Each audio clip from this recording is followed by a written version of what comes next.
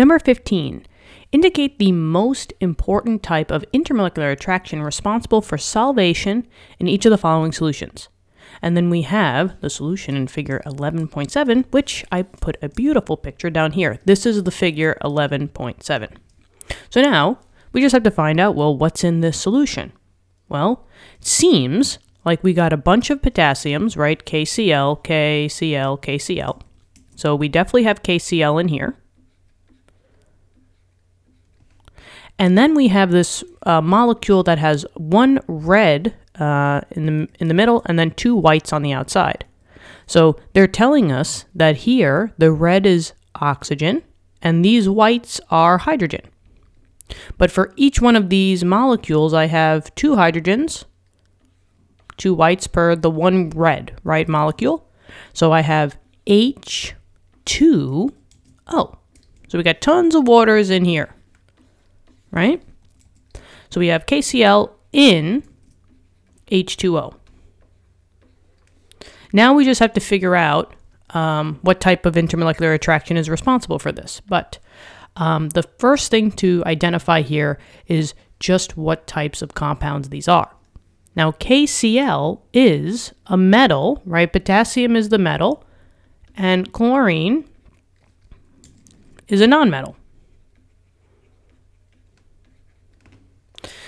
This could be found out on the periodic table, right? Potassium is in group 1. Everyone in group 1 is a metal except for hydrogen. And your halogens, which are chlorine, right? Group 7A, 17, they're all nonmetals. So we got a nonmetal and a metal. That's an ionic compound.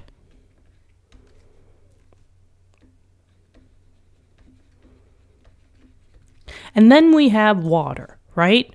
Water is covalent because oxygen and hydrogen are both nonmetals. And water, right? If I split a water molecule down the middle, I like this one right here. So if I split this right down the middle, this way, seems like it's not symmetrical. I have the two white hydrogens on the bottom, but no hydrogens on the top, right? Ooh, that was kind of cute. Those are like little cat ears. But there's a uneven distribution of electrons here, right? If I have the hydrogens on the bottom, where are they on the top to cancel out? Remember that water is a polar molecule because it's asymmetrical. And all polar molecules will always have a dipole attraction.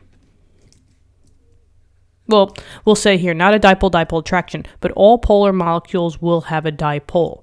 I can't say that this is a dipole attraction because we're not necessarily talking about the relationship between two water molecules, right? We're talking about the interaction between the KCl and the water.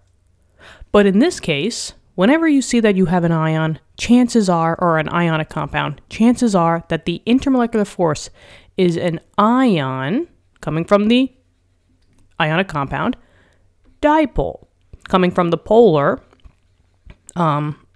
solvent. So in this case, the most important type of intermolecular attraction is the one between the ionic compound and the covalent one.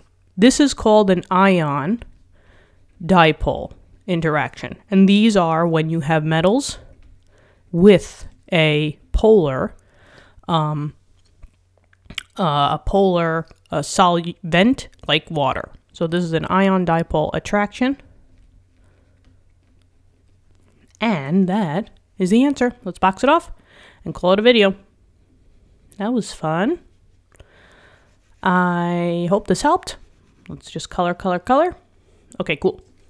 So what'd you think? I hope this helped you out. Let me know in the comments. Subscribe to the channel, and I look forward to helping you in more questions. Have an awesome day. Keep studying hard. Always keep learning. And I will talk to you soon. Okay? All right. Bye-bye.